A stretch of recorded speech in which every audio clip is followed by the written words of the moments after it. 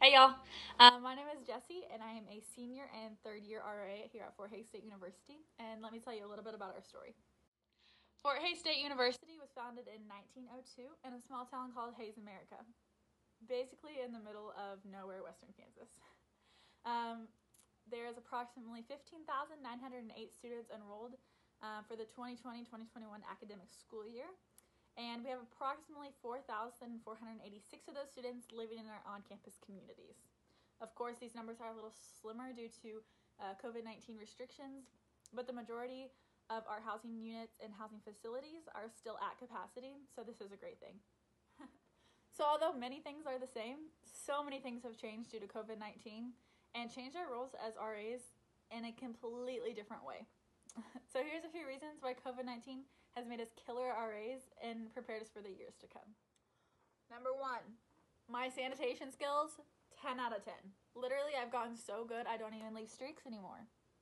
Number two, we've been trying to keep the amount of people in a room down. So for example, like if they have a single suite, they can only have one guest over at a time. If they live in a double, both residents can only have one guest over at a time. So there can be 4 people in the room total, and then for a single room there can be 2 people in a room total. Same with like our community lounges. So in the dormitory I'm in Victory Village. I have approximately 25 residents, and there's a max of 30, I think. But I have approximately 25, and I can only have 10 of my residents in the lounge at the same time. So trying to keep just 10 in there is kind of difficult, and it kind of makes them not so much want to hang out in the lounge and want to hang out in more public spaces where they can all be together, like outside and things like that. So just getting them to collaborate and be friends and things has been kind of difficult, but also telling them that they can only have 10 people in there when they have like 15 has also been kind of difficult, because then they're more so thinking that you just are being mean and don't want them to actually build a community. Number 3, this one has been a big problem everywhere, but masks.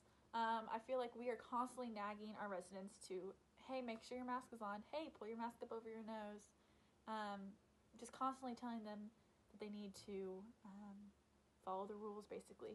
And I think this is really tough for us because in Victory Village, we're primarily freshman dorm. So this is their first chance at like adulthood per se, and they don't have a parent there telling them, hey, make sure you do this, hey, make sure this is done, make sure you follow the rules, and this is kind of their first outing as true adults, and so they're not used to having to take care of themselves and also thinking about taking care of others as well. So I feel like this has just been a really tough subject for us, and I feel like it has pushed our residents away from us in a way, because they're scared that we're always just going to yell at them because they're just not following the rules, which is very tough for us in general, because we never want to be the mean guy or the mom or the dad, or, you know, like we don't want our residents thinking that we're always going to be nagging on them. Lastly is number 4. I feel like I've gotten very good at being able to answer residents' questions, because I have had so many questions asked to me that I had no clue what the answer was, so I've had to go search for the answer from my superiors, get the answer, get back with them, and help them with the situation that they're in. That now I feel like I can handle any question that goes my way. Like, pop it to me like Jeopardy or something, because I would definitely win if it was COVID related in a dorm setting. So, although COVID-19 has made our jobs very difficult, I know a lot of us here at FHSU are very grateful to even have the chance to live in the dorms and still have this awesome experience to interact and make a community with our residents.